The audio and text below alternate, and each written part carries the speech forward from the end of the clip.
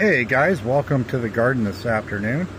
Yeah, I guess I'm going to do a kind of a rebox or repot. Somebody got me that wants to remain anonymous. It's Phalaenopsis deliciosa, variety Hookeriana. It's got little yellow flowers on it with a pink lip. Real pretty. It's a real pretty Phalaenopsis. It's a miniature. So yeah, I'm not the greatest at Phalaenopsis. You know, I'm really not into Phalaenopsis at all. But you know, I figured I'll do what I'll do what it does best for me. Phalaenopsis species or whatever, they do better if I put them in a wood basket. Usually for me they do best. So, and that's a miniature type. So yeah, we're gonna do that. Just put it in there. Yes, I'm having a nice glass of wine. Yes, I'm having a nice glass of wine. Homemade wine too. So it's really good. But yeah, we're gonna do that, and also we're gonna look at some blooms. Let's go do that now. And see what else. We'll see what kind of trouble we can get. We'll have kind of like an orchid soup kind of day, and see what goes in the pot here. Okay, so to me these are stunning. That's Vanda Loki, which is a cross between Vanda Luzanica, and Vanda lamellata, variety Boxallii. And these guys are really, that's Ionopsis utricularoides, native Florida species, and it's really windy out. But yeah, these are just stunning. Not fragrant. Not fragrant, so sorry to bust your bubble there, but not fragrant. These ones are opening up that are new. And the fragrance is absolutely crazy. Combined with that over there.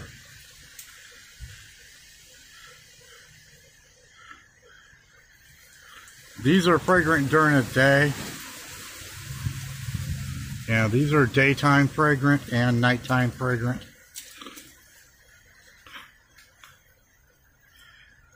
Those are nighttime fragrant. So, yeah, anyway. Dendrobium nindis are done. Waiting on these guys. That's Dendrobium platycolon. And yeah, not much else going on up on the porch other than new growth. So yeah, anyway, I've got too many plants and I'm not gonna, I can't take care of them all, and I'm gonna be downsizing, so the next videos are gonna be me taking care of that. So if you want to see who's getting what, you know, I mean, I've got some stuff pulled out for Yoshi and Michael and Justin, and I'm giving away a lot of orchids. I can't do it no more. It's just too much for me. And so yeah, sometimes you have to do that. It's just give away some plants and see if they do good with them, and you know, that's what you do. You know, I just don't have the time to mess around with all this stuff, and I don't feel good a lot of times. So, you know, I want my plants to go to somebody that's going to take initiative into taking care of them or whatever. So, anyway, yeah, I've been feeling really poor. I feel good enough today. I'm getting out and separating stuff, getting things out, what I want to push on to others, and you'll see that in tomorrow's video. So But anyway, let's get on to this. And yeah, this is Phalaenopsis deliciosa variety hookeriana. We're going to put it in that box. How does that sound? Because Phalaenopsis seem to do better in boxes like that for me. So, and if it croaks, whatever. Anyway, we'll be back and that'll be potted up. I'm going to use seashell and orchiata bark. If that's okay with you guys, it seems to work. So we'll see you in a sec. Okay, so we got a pretty good root system, which is amazing. I think I got to it just in time because it was just bound. I mean, real. They bind those guys up really tight with sphagnum moss, and you can't throw out. Look at that. That's as far as it could throw out roots. You know, an orchid's not used to that. I mean, it was tight as my fist around that root ball. I'm like, why do you do that? It's like it doesn't give the orchid any chance to do anything. So anyway, the moss is on the ground and I'm not going to reuse it.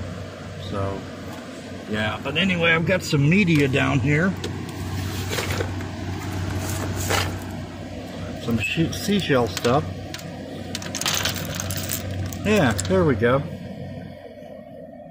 There we go. Let me pause and get this done, and we'll show you what we come out with.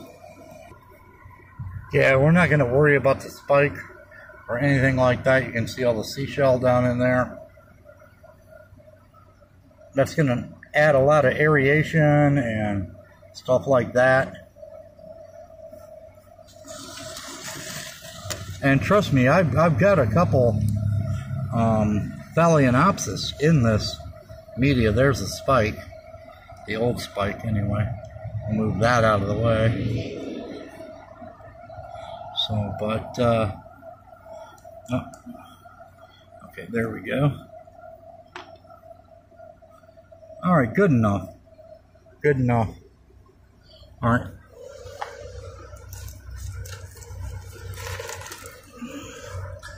So what we're going to do is just take and backfill some seashells and orchiata bark, wet orchiata bark. Put that over here. That's a spike. So hold on, guys. Got to grab me some more. Yeah, see?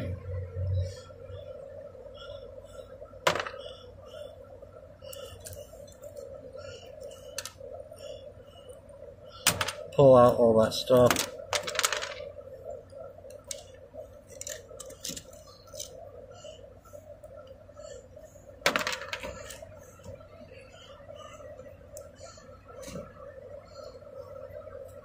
Hey, guess what? It's potted. Or basketed or whatever. So, yeah, check that out.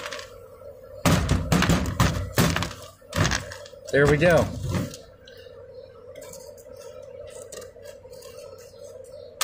Now all we got to do is throw that in there.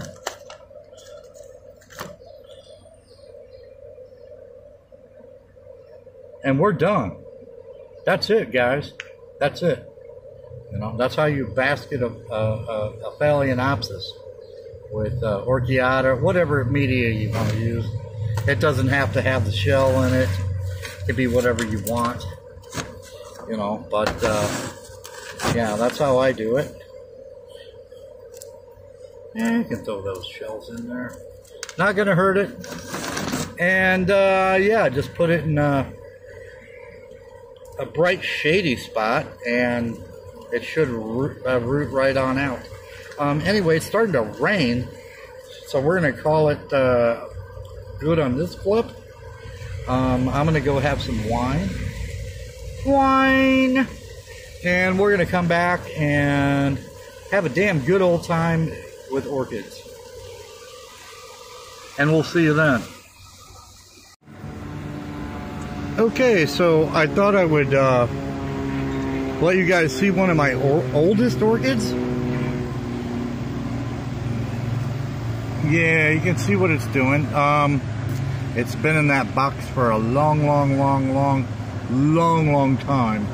Before I started my YouTube channel, like 2000, either 15 or 16. So it's been in there for quite a while. And that box is definitely degrading. Look at that. So that's when you know. And I don't have a lot of blooms. Usually this throws out a ton of blooms. So yeah, it's kind of gone bad. So we're gonna look into that on this video, and then the next video what we're gonna do is probably bust this apart. Oh, by the way, this is BC Maikai. And a friend of mine told me it's not 100% BC Maikai, which is Guarianthe Berengiana crossed with Brassavola nodosa. So, but somebody told me this is not 100% that. It's also crossed with Cattleya Maxima, and I don't know by looking at the lip here. We'll take a look at that lip. You think it's Maxima? I don't know. I really look at the petal. It could be. It very well could be. Now I've had this since like 1996, 1997, and this is an outdoor grown Cattleya. It doesn't see much indoor action unless it's stupid cold. I mean, we're going to get a heavy frost, and I've had this up in Citrus County. My Florida viewers will know where Citrus County is. We do get hard frosts up there, and up in Hernando County. Anything above Tampa, you know, you can count on maybe getting a hard freeze sometimes. Yeah, Lutz, even Zephyr Hills, Florida, Newport Richey up in that area. So anyway, we've got a couple more blooms up here. Really pretty plant once it gets big, but yeah, this is starting to degrade. So, and like I said, you can see this is an outdoor grown plant. You can see some sunburn right there, right there. Yeah, it's all outdoor grown. Even some insect damage. There's some sun damage. But yeah, I've had this since 1996, 1997. It's a faithful bloomer, and I'm not ever going to get rid of it. I will never get rid of this orchid. I swear. I mean, I'll give cuts of it away like I have done. And boy, has there been a lot of cuts of this given away. And we've even put it in trees up here in Tampa and right across the street, and it grew like no tomorrow. It just ate that tree. It was like, hello, I'm here. Don't worry about it. So yeah, it was really funny because the very next season we put it in the tree, it had like thousands of these blooms everywhere on it, like 10, 12 spikes on it all at once, and we were just amazed. So yeah, this is one orchid I will never get rid of completely.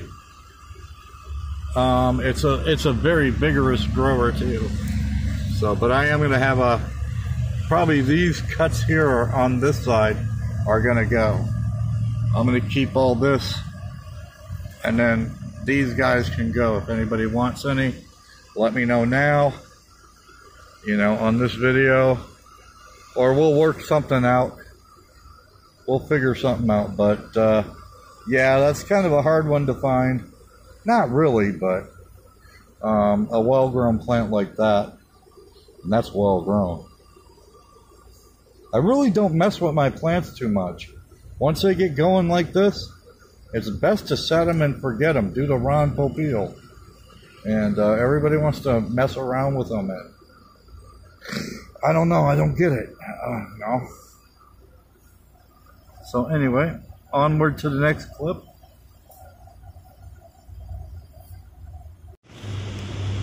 So anyway, a lot of you guys know Big Mama, my giant cattleya. Well, I've been breaking it down. You know, I've got this much to go. We'll see what we can get out of that.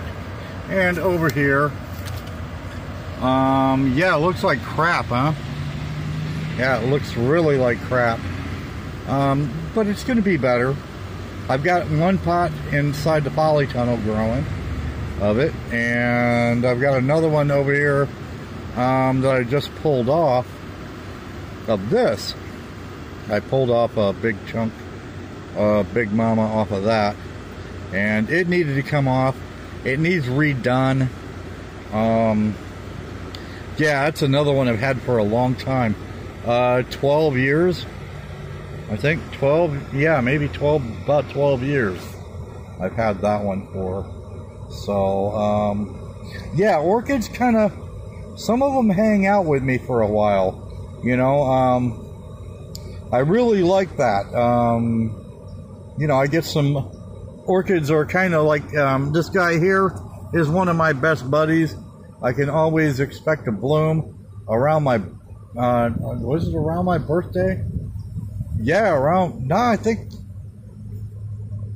oh, I have one that's up. I'm sorry, I don't have it no more. It was a dendrobium. It always blessed me with blooms around my birthday, so, but I got rid of that. So, never mind. Anyway, these are in summer. This is like July bloomers. And they are fragrant. They kind of smell like licorice. Or mine did. These guys did. I don't know how they would smell now if they bloom. Probably not much. When they first started blooming for me, this guy did not have a scent. So, but yeah, it didn't have a scent at all. But the flowers were absolutely stunning. And you guys seen pictures of this. I'll try and see if I can get some pictures offline that I posted. And yeah, it looks like crap, huh? All right, let me move this and show you the new Big Mama. Okay, so that's the new Big Mama. I'm debating on mounting that. If I can find a big enough piece of wood, it might just get mounted. I might have to order a big enough piece of wood to mount that. And I think it'd be kind of worth it. I love this orchid though. I mean, it's such a hardy grower.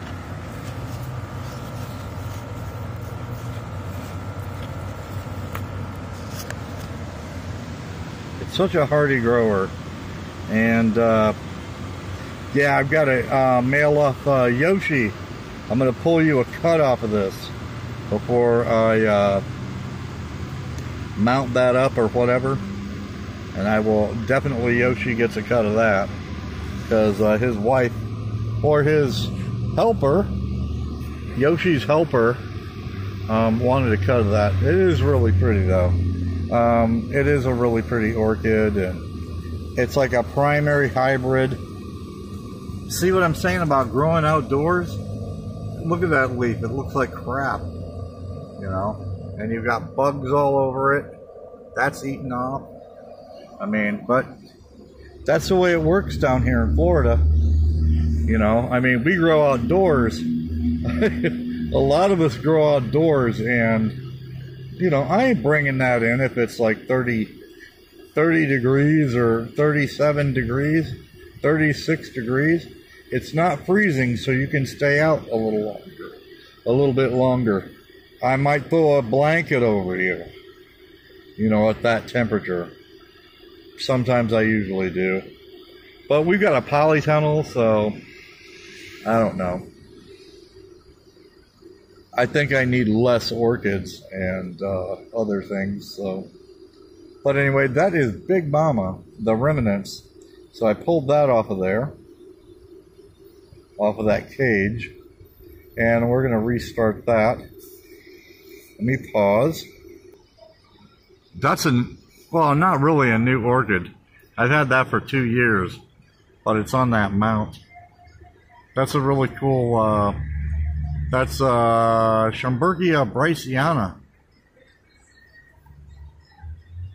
While I'm here, check it out.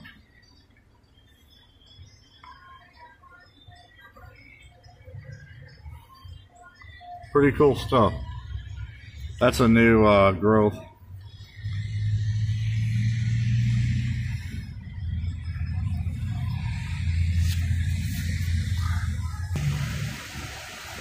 So, do you really want an antelope dendrobium? Look at mine. That's a Dendrobium discolor. And look at this big cane.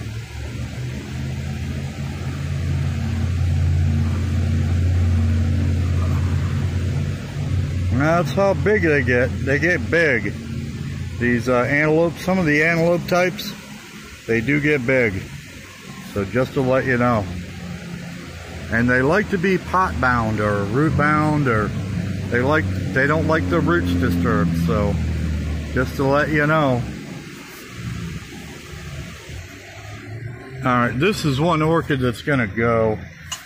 Yeah, this is gonna go right here. Justin, you might be getting that. Look at all the friggin' cakeys. So this is a killer orchid. Look at all the new growth. Wow. And there's a sheath. That is Rhingolalia glauca. Look at all those new growths. Rocking it. We are rocking it. Look at that. Sheath. New growths. All the way around, baby. Do it to it. Yes. That's a badass plant right there. And right next to it is Brassavola cordata. We got blooms coming. Bloom spikes, all kinds of crap.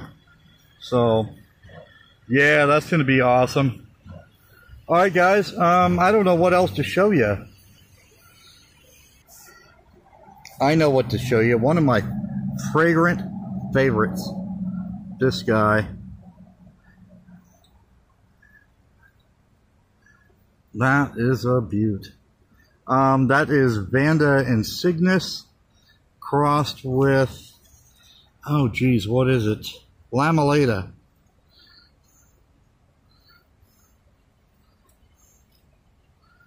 Very beautiful, very fragrant. The whole polytunnel smells like this guy during the daytime. Very beautiful. Get you up close, nice, and look at that. All right.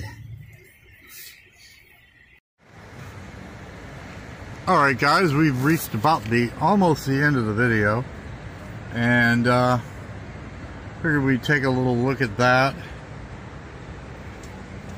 Isn't that gorgeous? And we'll just look around a little bit.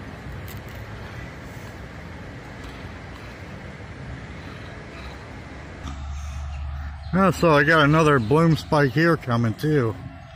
That's Vanda arjuna, very fragrant. Cultivar, big plant too. Look how big that is. All those keikis. It's like 3, 4, 5 keikis down there in that big main plant. So, unusual color on this Vanda too. It's like a steel. It's like green but with steel. I don't know how to describe it. I'll show you the blooms. Alright, so thanks for joining me. Really appreciate you guys hanging out with me in the garden. And, you know, come back soon again. If you feel like subscribing, go ahead and subscribe. Or if you like the video, hit the like button. Look at that. That's Ionopsis utricularoides. a Florida native. So yeah, anyway, thank you for joining me today, and we'll see you soon. Have a great night.